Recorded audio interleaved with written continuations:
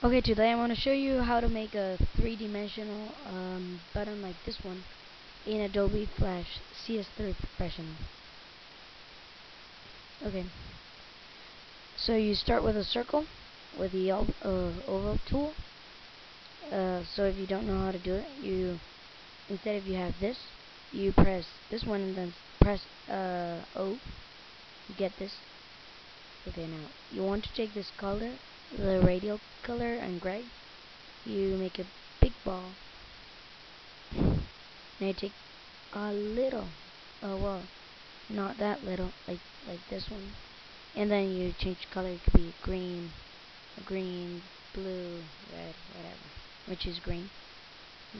More little than once you've made them.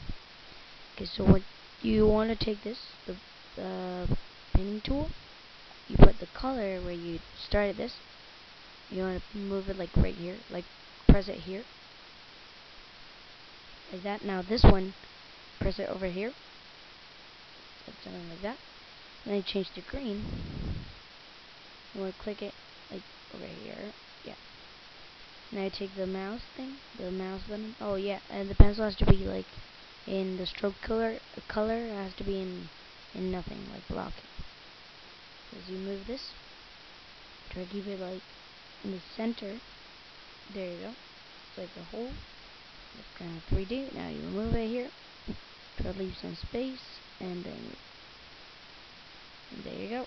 You have a 3D button. You can make it any color you want. Here you go. You may choose your any color.